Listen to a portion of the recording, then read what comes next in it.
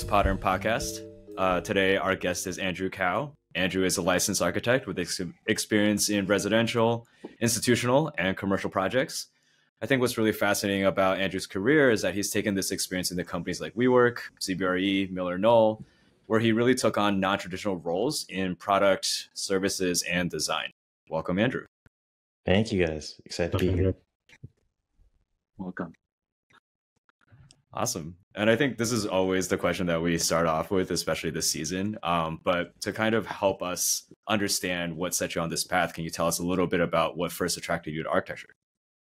Okay, so we'll go like full origin story. There's a moment of epiphany for me, which is very rare, right? Like I feel like actually moments of epiphany are very rare in your life. Like most of the time you're lost in some kind of gray area. But I was sitting in organic chemistry. It was my sophomore year in college. I was I was a chemistry major and pre-med. And I was going hardcore at that stuff. And I just was sitting there. I was like, I absolutely hate this stuff. Like this is the stupidest stuff ever. And I just couldn't get excited about it. I'd like missed a test and like I was just it was very rare. Like I was a good student. Like I found it very challenging to like bring myself to class for the first time in my life. But meanwhile, our school has a really fantastic, I went to Williams College. We have a very fantastic art history program. And you're like, one of the things is you just take art history 101, 102, because it's just a fantastic primer. The professors are great. It's just a great way to get, a well-rounded education. So I was taking that. Art history 102 is focused on sculpture and architecture. And I just found myself glued to the textbook, like for one of the few times ever. Like I said, I've always been a decent student. I studied what I need to do. I got good grades, but like this is the first time I really felt like attached to a textbook, and that was just exciting to read about and learn more about. And I was like, wait, it's just the light bulb went off in the middle of organic chemistry that I don't have to do this. Like I had choice and agency in this. And as I could make a change and I could just study more of what I enjoyed studying. And like, it just never had dawned on me, which seems really like, I'll fully admit I was probably very naive and very young and very stupid, but suddenly it just like clicked. And I was like, that's amazing. I can just do this. And so it was instantaneous. I kind of like changed the coursework for the next semester, completely pivoted, dropped my major in chemistry and dropped the pre-med and was full board. We didn't have an architecture program, but art history, but studying a lot of obviously theory and architectural history and architectural history at that point. So that's kind of the start of it. What was it though that specifically that attracted you so much to it? I mean, obviously Orgo versus art history is completely different. Is it the creative side? Is it the actual theory, the history, the legacy? Yeah, I think that the thing that the art history class gave me was obviously you get a broad view of architecture, and the fact that like somebody was helping weave this narrative throughout different phases of different architectural styles and the way that things were practiced, and that was connected to technology, right? Like understanding the movement of kind of like Gothic to Romanesque and the round arch and the development of technology around that, then the development of iron, bracing, getting rid of some of the structural requirements that stone needed. It's just, there's so many aspects of it that it was such a interesting way of weaving together all these things. And obviously architecture is like a very good kind of slight snapshot of the culture of the powers, the political powers at that time. And so all these factors were weighing in on it. It was just such a fun way. And I think this is just, my brain's one of those things that I have to jump from one thing to another. I'm just ping-ponging around all the time. And it felt like, oh, there's a topic out there that really just neatly fits into how my brain works, and that I don't have to be pigeonholed into, okay, chiral carbons are rotated by plane polarized light. And so when you have, this ion coming in on this, like to me, that was so abstract and intangible. Whereas like this felt so real and visceral. And the fact that like, especially, college campuses are great places to experience architecture and to think about those things. And one of the things that I think I really liked about our college campus is we don't have a consistent architectural style at Williams College. It's you design in the style of the time. So there was this natural history that was being told through the architectural styles and it's a 250-year-old college. So like it was amazing to kind of just like, oh, like I could connect the dots everywhere. And it just felt right. Everything just kind of fell into place at that point. So that's really what kind of clicked with me. Yeah, so always the first part is how you fell in love with architecture at school, but then there's always the second part of going to practice. What was Yeah. it like after you graduated and went into practice? Well, I graduated undergrad in 2004. I worked for a few years before I went to my master's program. I went to UCLA for my master's program, got my 3-year degree there, and graduated in 2009. And that was just obviously 2009 was just like when everything was hitting rock bottom. So it was scary because coming out, like we in the second year in 2008, we saw the bottom fell out. I saw people got job offers in the class ahead of us, and those firms vaporized in front of our eyes. Like people that were at 120 person firms that were cut down to like a dozen people overnight. And so it was kind of crazy to see. And then we graduate into that environment, and you're just like, oh my God, like what am I gonna do? And I I think it was I'll chalk it up to luck and obviously a little bit of grit, but found enough odd jobs here and there, and working for professors and working for a couple small firms and doing odds and ends. And I think it's luckily too. I didn't realize it at the time, but when you're inexperienced, you're kind of actually you've got the most flexibility and you have the most optionality in terms of getting a job, because everywhere you go, you can contribute something. You don't cost anything. So you actually can. I found enough opportunities, and it required. I was in LA. I moved to New York for a year. I moved back to San Francisco and California for another year. I moved back to New York a year later. So it really required a lot of ping ponging around and kind of just scraping by and trying to gain as much experience as I could. But luckily, things obviously settled out after a few years and kind of found my way to a firm in New York. Where was that? That was a firm called Sage and Coombe. So we were doing a lot of institutional work and public civic work at the time, which was it's interesting because like the pace of that work is so much slower than a lot of other work too. But to me, it was really great because the stakeholder groups are really broad. So it gave me a lot of experience kind of doing the meetings, running those meetings, sitting in those meetings, doing a lot of meetings with different interest groups that had a stake in it, that not necessarily were clients, but had a say, especially with the public work. Like you have to go to so many presentations.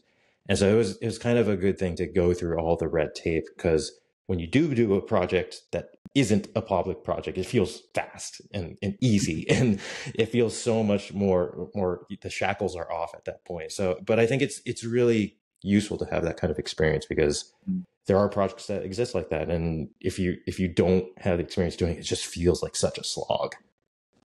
Did interfacing with the public, basically non-architects, they might have had deciding power on a lot of the things you're doing. Did that change your opinion of architecture or change your perspective after coming from architecture school? Yeah, I think especially not so much of like the relationship between architecture and the public, but just in how architecture actually gets executed. I think so much of your training and the pedagogy in architecture school is about process of design, right? And what you find out is in so many different projects, that's maybe 10 to 20%, if you're lucky, of what you're doing on any given project. And the rest of the time is all the other stuff that needs to happen in order for it to actually get realized into form. And to me, that I think it's super elucidating, because you realize, oh, like to be a successful architect, to actually realize built work, it takes so much more. And it's one thing to be a paper architect and publish a lot of things and present and go to conferences and talk about things, but to actually build work, and especially work that looks like what you set out for it to look like, when there's massively complex, like I think it gave me a deeper appreciation of the architects who are actually very successful at that, right? That can do that work and actually execute it. And so it looks like what they actually set out to do. I think it's so easy to fall into the trap of, okay, I'll compromise, I'll kind of concede different points and kind of let the architecture by committee happen. And it's so hard to kind of hold on to the core ideas that you're trying to execute, really advocate for them and convince people wholeheartedly. It's so easy, 6, 12, 24 months down the line after just talking about it over and over that you're still trying to convince people. Um, so I think that was really a valuable experience for me to kind of see that. And it gave me a deep appreciation of kind of the real built work that practicing architects do. Well, that's so powerful. I mean, I also relate to that. I only feel that I got that experience by switching to development because I was in such most on the conceptual and schematic design side for a while. And I get to see all the complexities and the difficulties and the fact that how difficult it is to have people engage and agree to your project. Yeah. So yeah, it's great that you had that experience early on. Yeah, but it's a steep learning curve, and I think there's a big frustration with that too, because it feels like you're banging your head against the wall on so many things. And I also think like that's what you kind of spiral a little bit with the design, because you get all this feedback. You're kind of in this, your blinders up. You're in this kind of siloed area where you're like trying to incorporate all of it, and it's really discombobulating. And I think sometimes once you have kind of a broader perspective, especially outside of architecture, once you go onto if you're on the owner side or developer side, like you get a broader perspective, and sometimes that it's really challenging to balance the narrowness of kind of the architectural scope and focus versus the larger implications of the project. Yeah, like you alluded to, there is some frustrations with being an architect, but I guess for you, when did you feel like a change was needed that kind of precipitated your move into WeWork? I think it's not so much of I didn't like hit a breaking point or like something's got to change. To me, it was really kind of the work I was doing. So we were doing a lot of public work. I was cutting my teeth on that kind of stuff. And then I started doing a couple projects just purely by luck. And looking back at like my career, I think I have to like luck factors into so many things, because just it's the circumstances and the cards that you're dealt, and then it kind of just you try to wrap some kind of narrative or some kind of, and to me the narrative isn't something that I'm trying to force. It's just really like I need to make sense of it, so I need to rationalize it somehow. So to me, constructing the narrative isn't something that is like I'm not trying to write some grand novel about architecture, but I'm just trying to make sense of my career. So I was working on a lot of prefabricated projects, and then projects at scale. So one was an infrastructural project for a Department of Environmental Protection for New York City, who does all the water distribution. And they were looking at kind of they have actually about 30 some odd well sites across Queens. There's a massive aquifer under Queens. They were really concerned about kind of the infrastructure, because most of the city water from New York comes from the Hudson, comes from upstate, and is kind of pumped down. They wanted to make sure they had a backup system. And so they were going to reactivate all these wells. So the question was, okay, if we're going to build all this infrastructure, what does the architecture look like? How do we accommodate all of it? So it was this interesting kind of kit of parts approach that we took, and looking at, okay, like how do you design 30 each site is a little bit different. The components at each site have to be a little bit different, but there's probably like about 6 or 7 different modules. And certain ones had different combinations in permutations of those modules. And so we kind of came up with an architecture kind of responded to that, which was kind of this fun exercise in systems of architecture deployed across multiple sites. Similarly too, so we actually won the ideas competition for the New York City payphone replacement. You see them across New York now as those kind of digital billboards with the tiny little keypad on the side of it. But we won the ideas competition around that, which was kind of this really fun, exciting moment about infrastructure and kind of what we call street furniture, and developing those things. So again, like these things are not just one thing, but something that's prototypical and that can be deployed across multiple sites. And so it really got my brain thinking about like scale and like the interesting things that happen when you start thinking about architecture that way. Because so much of architecture, like it's just one-offs, right? It's one project at a time, one site, one client. And you get so kind of focused on that. So to me, it was just like, oh, this is really interesting. How do you pursue this? And then it was so much fun to see like, oh, the work that I do now gets multiplied by, 30x, 50x, 100x. And that's like feels really exciting and powerful. So I just happened to have some friends that were working at WeWork and doing some contract work. And so they made some introductions for me, and I just kind of fell into this opportunity where they were like, okay, yeah, we're hiring a product manager, and why don't you come on board? And like, I had no idea really what a product manager really meant in any capacity, whether outside, like not even in a digital, like, a tech industry perspective at all. But I was excited about it, and because it was just the news had hit, they had gotten the SoftBank funding. This was 2016, so they got literally a check written for billions of dollars, and they were like, "We're going to build, hundreds of these things like all around the world super fast." And it was like, okay, that sounds interesting. And to me, the multiplicity part was the interesting part. Like, to me, office space is like actually pretty straightforward. Like, sure, there's all sorts of little decisions that you have to make around it, but the parts and pieces of an office like are not overtly complex. And so it was this interesting thing. It's like, okay, this is actually a good problem. Like, you don't have to bend over backwards. It's not really difficult to solve the prototypical case, but then like it's about the scaling, it's about the multiplicity of it, and what are the challenges with that? How do you do that across the board? So I got really excited about that. So that's how I kind of jumped on board at WeWork. Yeah, so at WeWork, you worked on standards, which is both, I think, at that time was a part of a CapEx effort. So how do you reduce the cost it takes to build a WeWork, but at the same time, build more consistency and also speed of deployment for this massive scale that we were about to go into. So can you talk a little bit about what it's like to, I guess, be an architect for hundreds of locations? I think the key to me is like this, and this goes for all projects at scale, not just for a co-working space. To me, it's this balance. Like, if you're overly prescriptive, right, that carries risk, right? Because when there's an exception thrown at you, you don't know how to handle those exceptions. And then secondly, too, I think from an architectural perspective, I think this balance between repetition and variation is really important. I think we recognize repetition has its own kind of aesthetic value. Like, if you look at kind of capital M modernism, like that is entirely built on repetition, right? There is an aesthetic value to it. I mean, Herzog and Demeron cut their teeth entirely on repetition, right? Like that in kind of multiplicity. But Herzog and Demeron do a really great job of kind of introducing variation to that, right?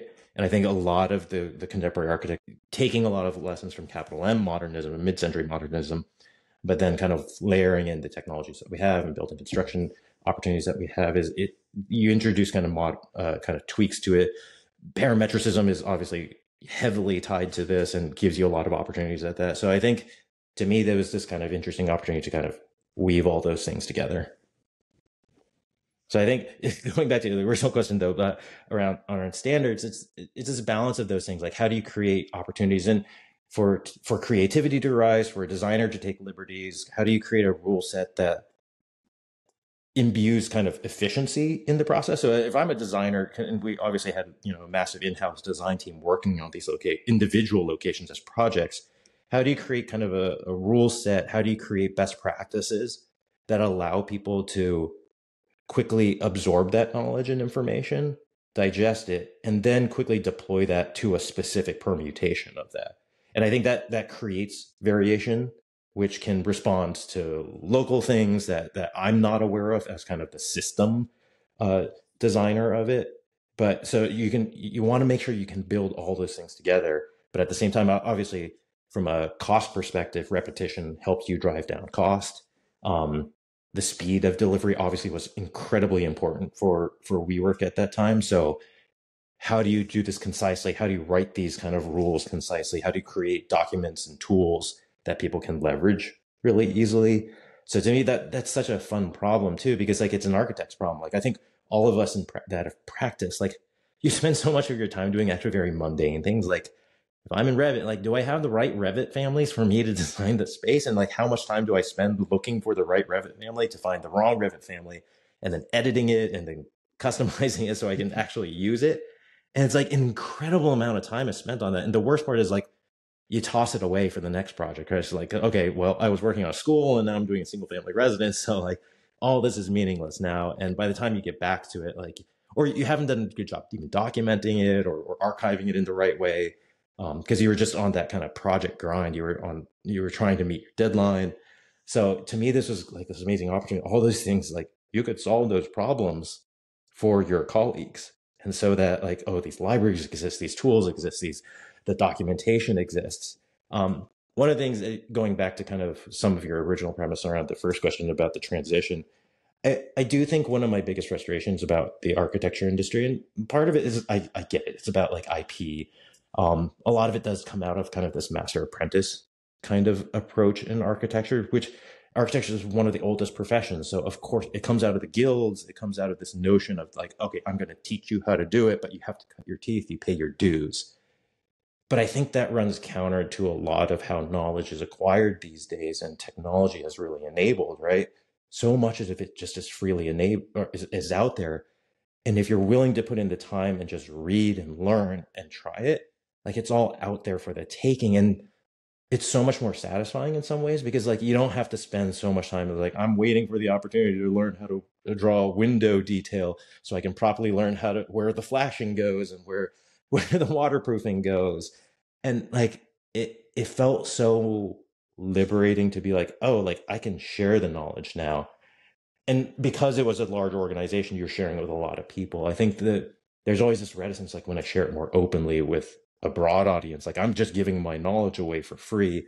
And I think that's like, I definitely admire like open source kind of projects in the software world, the fact that people develop very, very complex and intricate things and just put it out there for free, right?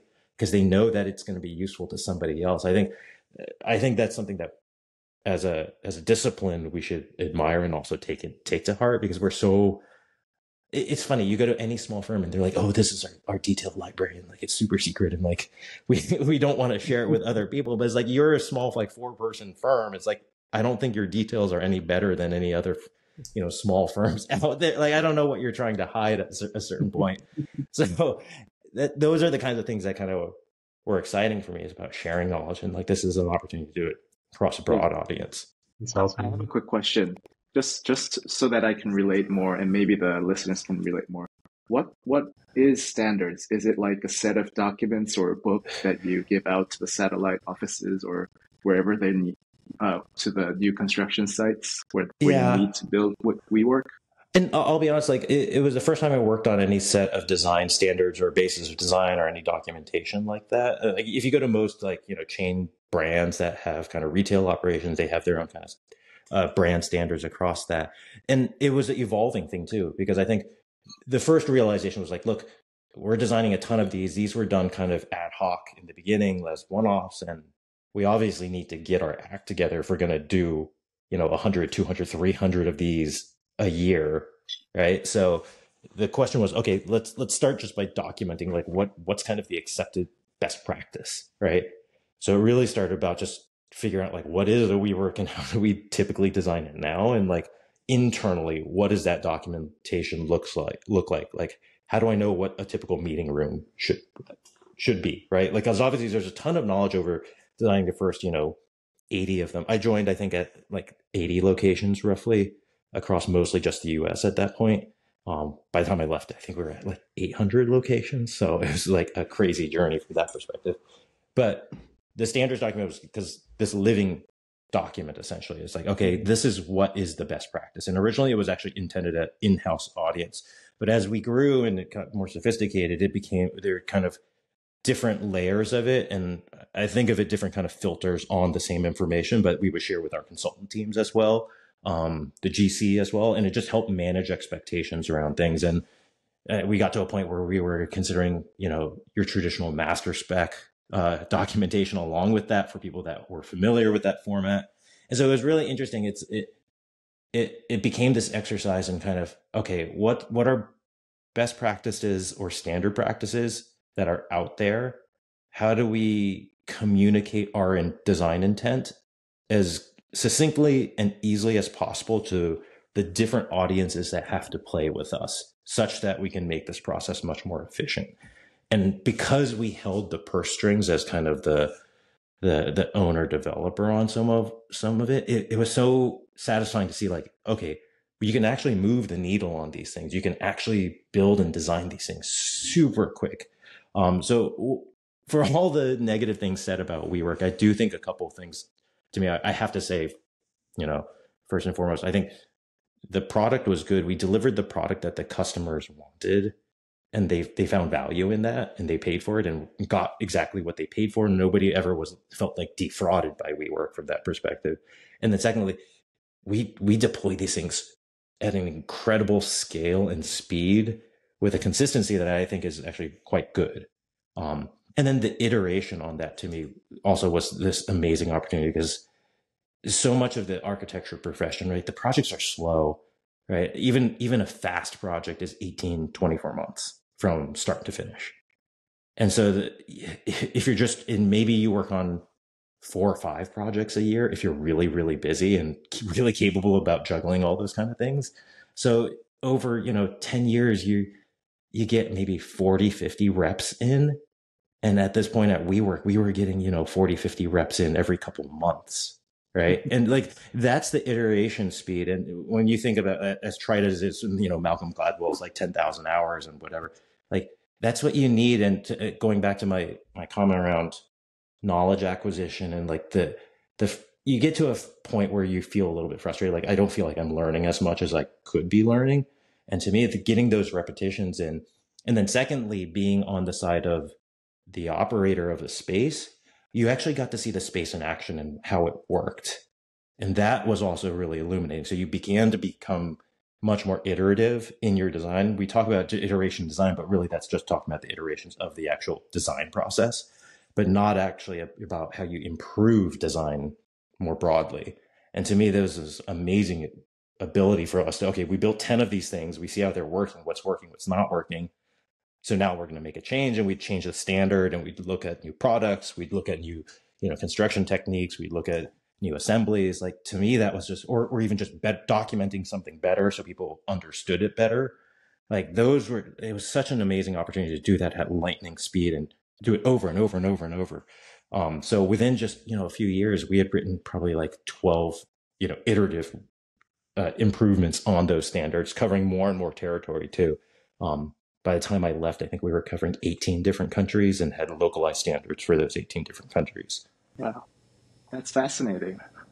I think, speaking of open source knowledge, if there's a book about WeWork standards, I would love to buy one. Who owns that? Who owns that knowledge? Well, maybe it's up for sale right now with the bankruptcy, so maybe you can bid on it all. Fire sale. Yeah, I would love to. I think that's a good book. But to me, like, that was actually a really eye-opening moment around the practice. Like, it was so satisfying to be able to be like, oh, hey, we have a better way of doing it. And hey, guys, this is why. And this is the documentation. And that we had the time to document something as the why on the documentation. I think so much of it, going back to kind of the detail library example, like, you get a detail library and you're like, okay, but I understand where things go and what the drawing tells me, but I don't know the why behind it, right? Like, why is this the detail that we use, and why did we decide these things? And to me, that's kind of this amazing opportunity. And I hope that technology in the future enables our colleagues to help better document this, because I think that'll start to add a lot more value into the profession. So much of it kind of is still shrouded in kind of mystery. And just kind of, this is the way to do it, without the explanation why. And I think it's so helpful to have that explanation. I think if you go online now, like, there's so many more forums available for you to trade that information. It's getting better, but I think we're still in early stages for that as an opportunity.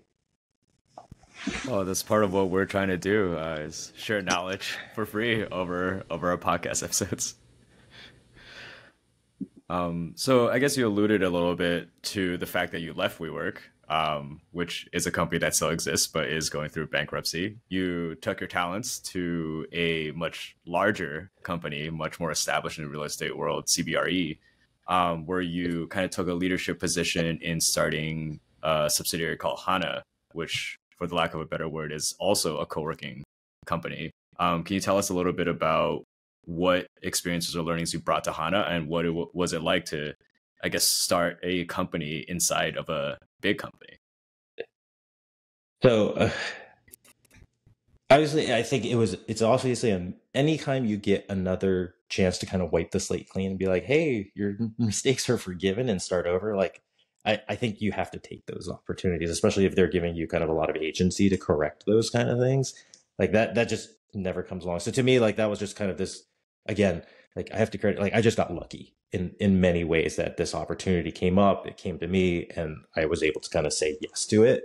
And it really was kind of like, okay, even at the speed we were moving and kind of the agility that we had at WeWork, like you make mistakes, things become institutionalized, and even the kind of the political boundaries start to get established in certain ways where, okay, even if I'm responsible for the standards and I'm pushing things in one direction or another, like there are like other elements at play.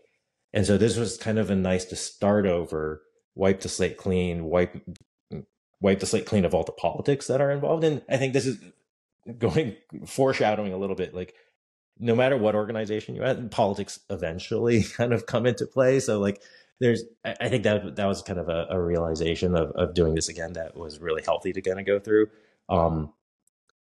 But making smart choices, understanding how to be lean about things, right? Because I think so much of the financial pressures that WeWork is under now, like that, the writing was on the wall in 2019 when I left. Like that wasn't unobvious inside of WeWork.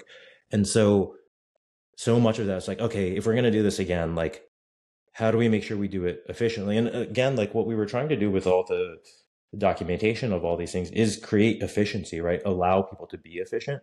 And I think we leveraged that. We did a great job kind of launching that and remain kind of small. We didn't hire a ton of people. We kind of had a small team working on this. So we could, again, move kind of quickly, but so much of the learning, so much of those kind of how to document these things, how to share it with your consultant team, how to share that with kind of the contractors that you work with.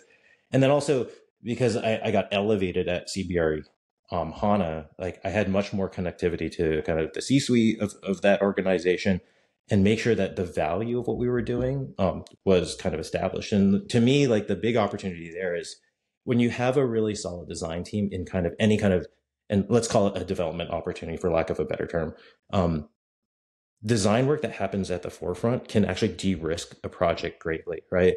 And if you hold to what you are trying to do, it just makes the path to completion that much easier. And so that's where I think we had a lot of success. Like we could design them really quickly. The way that we phased the design was such that we could de-risk it. We could kind of figure out the problems and the risks inherent in it, acknowledge them, and then kind of continue to move forward. And we were really good about trying to stay on track of what we planned to do. So it was really effective in making sure we could land projects on budget. And this is, 2019, 2020. I think this is the opportunity. Obviously, the economy was booming at the time, so everything was getting expensive, right? Mm-hmm. Like every contractor, I think everybody in the business knows that like getting a contractor at that point was next to impossible. Everybody could, pick and choose their projects. So costs were skyrocketing, labor costs were skyrocketing. And obviously we ran headlong into the pandemic too, right? So commodity prices through the roof. Like I think we all have stories about like what anybody paid for wood on a project at that point, or what getting, any product from China, how long that took. So like I think through that time, we still sort of stayed on track because we had that. The other thing too, is I think we established such good kind of mechanisms of communication and documentation around our team that even when we fully went remote, and I'll fully acknowledge, like Lebo kind of called this, and I actually, when we were working, I think it was probably early March that basically everybody made the call to like stop going into offices. Lebo kind of was like, we really need to watch out for this. And like, I was like, okay, guys, like we're just going to prep for it. Take everything home now. Like, and we did this a week before everything shut down, and it was really prescient too. And so, but the fact that we had everything kind of online, we had really good digital tools, we were well set up. It really felt like we didn't miss a beat. And I'll acknowledge, like we had our lean and small team was really effective too, because we all knew each other, we trusted each other. We didn't have to go through a lot of hoops to communicate well with each other. Everybody understood kind of documentation, the tool set, and the process that was available. So it really felt like we didn't have to miss a beat in moving remote. And I know a lot of teams kind of that weren't set up to do so kind of struggled with that initially. Yeah, so you alluded to it a little bit, but I think we all know that what happens during a pandemic for co-working spaces. So after HANA, you went to Herman Miller, and right at the time, Herman Miller became Miller Knoll. So can you tell Yeah. us a little bit about what kind of precipitated that leap, and what was your experience like at Herman Miller?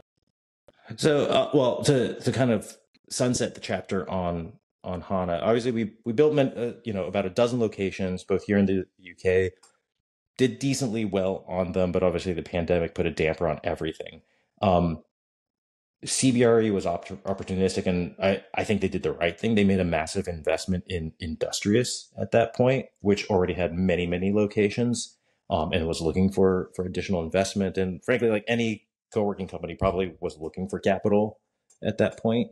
So I think we merged the businesses together. So HANA and Industrious had merged, and to me, I kind of went through that process, and I felt like, okay, I might want to step away from flexible workspace or co-working for a little while. I felt like, okay, I've been in this for like, 5, 6 years at this point, and I was ready to kind of tackle something a little bit different, obviously leveraging what I've done.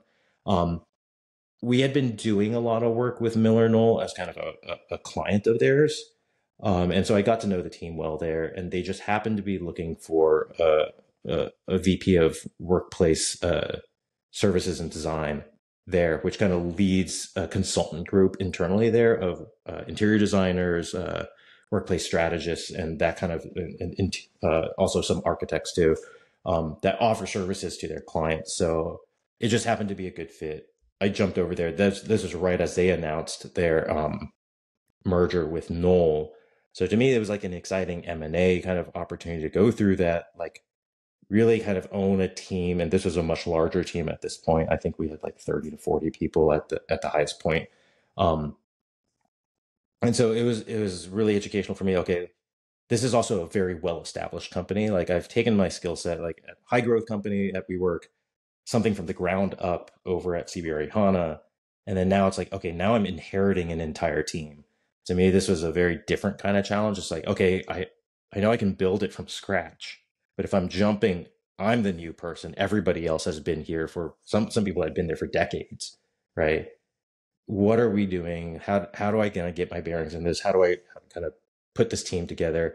And so a lot of it was to like, okay, once we acquired Knoll, like what is the team? Who are these people coming on board? Like how do we sort through it, make sense of these, what we do for our clients, and start to streamline that? So a lot of the work I was doing was really I'd been so deep into productization of the space and the physical space.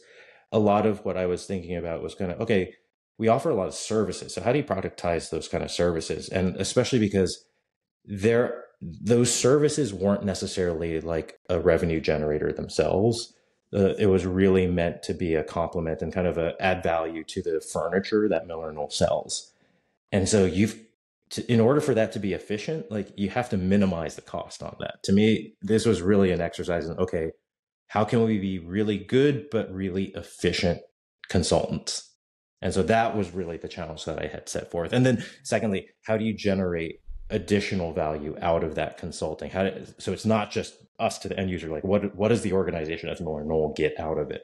So my vision on this was like, okay, the productization of it obviously makes it efficient, offers value to our clients. We can operate really efficiently. But secondly, you start to develop consistency on the services that you execute. So what it means is you can start to gather a lot of data around what you're doing. So understanding the workplace, and obviously Miller Knoll serves primarily the workplace. So what is happening, especially post-pandemic, in the workplace? How do we actually gather data points from that? How do we start to better understand what's happening and use that to actually inform the broader organization? Okay, we have actually a really clear picture on what the workplace looks like. We see what our clients are doing. We understand what they're looking for, how they're changing, what their employees are doing. And so to me, that was kind of the whole pitch on kind of the services that we were rendering. So, but like I said, to me, it was a big challenge coming into this. I was a new person and trying to instill change within that. So it was much more of an exercise in kind of management at that point more than anything else, which was really, really challenging in so many ways, especially going through a merger. And going through this merger, it was kind of amazing to see, like, you have people that are excited about it, you have people that are ambivalent about it, you have people that are very apprehensive about it, and then you have people that are fighting it, tooth and nail. And it is a very different kind of thing for me to experience and think about. Oh, I spend a lot of my time just ushering people through this change. So it's a very different kind of skill set that I was kind of acquiring at that point and thinking through. And to me, that is something that I wanted to have under my belt. But I think the other thing there, though, like coming from HANA was the first opportunity I had at kind of an executive level. Moving over to Miller Knowles, kind of reinforcing that. But it was really hard because I felt, found myself moving further and further away from the design work that I started my career doing and really know and love. So I always felt a little bit split between that. And I think it's really, really challenging to balance out. I was going to ask you, Andrew, actually, a word that keeps on coming up in our conversation that you're saying is efficiency, or making things more efficient. And maybe on your last thought too, how do you see the balance between, making things efficient versus maybe making things beautiful, making things kind of special? Yeah. So I think it's really important not to think that it's a zero-sum game between those two things. And I think that that's something that feels like it's been positive, especially within the pedagogy of architecture, right? Like, oh, like you grind at it to make it better, and like it just takes hard work to do that. But I think stepping back, having a little bit more perspective on it, I think there are a lot of activities that are not productive. And so rather than, I'm not trying to say like there's one way of doing anything or designing work, but I think in a lot of different ways, I'm always interested in eliminating the time that you spend on really drudge work, right? That isn't a good use of your design efforts. And like I said before, like you're spending only probably like 10-20% of your time on the actual design of any kind of project, right? The rest of the time you're spending on like weird paperwork or doing research or finding information on products, or document the process of documentation. So to me, like that's why I don't think it's like they're competitive with one another. To me, the zero sum game is really just time. And so I'm always looking from an efficiency standpoint to eliminate the stuff that I really hate doing, right? Like I hate responding to an RFI in the template format that I was given. And I don't even know why somebody came up with this is the template for us responding to RFIs. And so maybe I went down the rabbit hole of asking, okay, why do we do this template for this RFI? Because it's really painful for me to type out, like we have a PDF, but it's not even a form PDF that I can fill out, and I have to manually kind of do it every single time. Like those are the kind of things that like I really enjoy kind of getting out of the way, because then I know from my experience, like I would have benefited from that. And then for me, I know that the team benefits from that. So then you can really focus your time on the design work to make it beautiful, to make it more effective. So to me, that's why like I want to really couch like efficiency to me is not about like, oh no, spend less time designing. It actually is about cut out all the time that you spend on everything else and actually spend more time doing the design work, the hard stuff that can't be done any other way. I think one other thing that I would point out too, and especially in the career shift from going on the services side over into the owner side, I feel this really big balance because in stepping out a little bit, right? Architectural services are, sometimes in single digit percentages of the total project cost. And that's just the architectural services, right? Total, if it gets really expensive, the slice of the pie is so small, and like thinking about what is valuable to the larger set of people that have a much more, or bigger stake within this is such an important thing, because I think the practice and pedagogy of architecture has been so focused on just capital D design work. It's gotten really kind of blinders up about what's valuable to a larger audience and to your clients ultimately. And I think there's this way of balancing. And that's why, like, again, the efficiency of it is not just efficiency from a business standpoint. It's an efficiency from like, as a practice, like how can I run a more successful practice, right? Like, how do I make sure that, and I think this is the struggle. Like at the end of the day, we're not trained to be savvy business people that run a services organization out of school. Like we're trained to design things. So as a result, a lot of architecture firms are run pretty poorly from a business standpoint. And I think that has a negative implication then on the work that you do, because you take on bad projects, or you work on really or projects that have to be profitable, and those are prioritized over other projects that are more interesting or more engaging or more innovative. And so those are you have to make compromises as a result of that. So that's why I really feel like efficiency within the practice is actually a really essential thing to focus on, and frees you and liberates you to do the things that you're really passionate about pursuing. Yeah, that's awesome. I think that's a really clear-headed perspective on a major issue in architecture and just anything dealing with the built environment. Yeah. And like so much of, I think the big challenge too is like the process of architecture right now is one where we have an idea, the idea gets abstracted into documentation. Those are written specifications or drawings, right? But it's an abstraction, and that abstraction is then handed over to somebody else to execute. And they take that abstraction and they try to execute in field, and they merge all the field conditions and whatever's happening out there into that at the same time. So there's this constant kind of translation of all those things that is actually very difficult to do well. You're trying not to be overly prescriptive, because that means that the documentation is just immense and then people won't read the documentation or follow it. But if you make it too simplistic, then things get missed, things get assumed. And I think that's really different than, say, the software world, where the software world, what the work product that you produce, the code that gets written is the end product, right? When you finish writing and you launch it, it's done. It's not an abstraction of the product. It is the product. And I think that's kind of the challenge right now that is so difficult to overcome. And we spend so much time doing it, but as we've introduced technology to it, it's actually become more and more complex. So the abstraction becomes more and more complex and multivalent too, right? It's an abstraction on a 3D model now, not just two-dimensional drawings, and all these things as you introduce all these specialties into it. So it's so difficult to move through this. And that's why it's so expensive. It's so slow. And I just think there's probably a different model of how that works.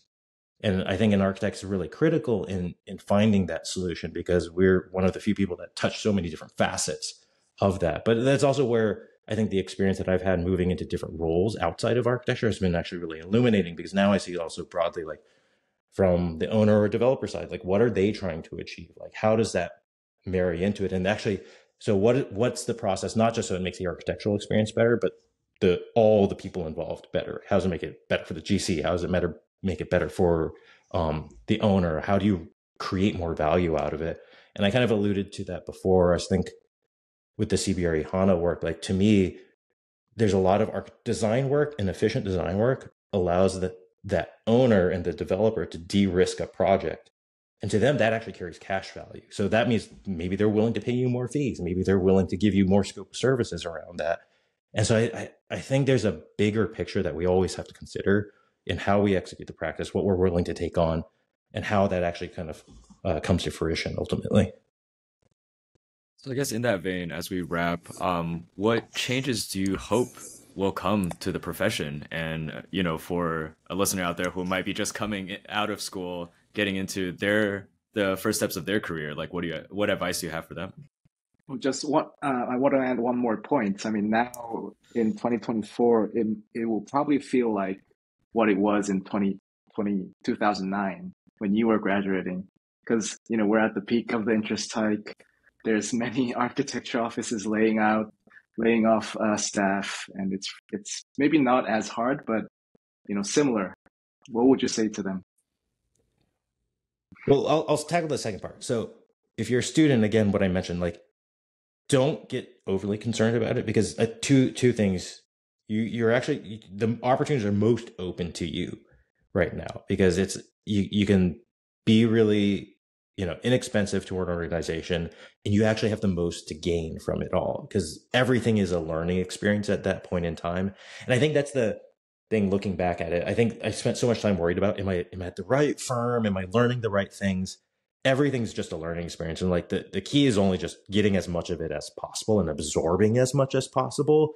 And I think you'll figure out the narrative and how you weave it all together at a later point in time.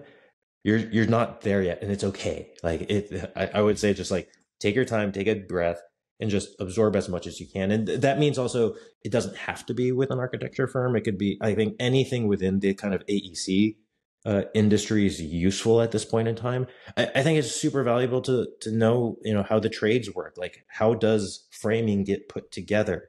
And if you don't understand that process, you can't actually solve design problems that are actually meaningful, right? Like, if this goes back to kind of my work around kind of standards. If I wrote something but nobody would follow it, or it kind of caused problems and people didn't want to follow it, it wouldn't get followed.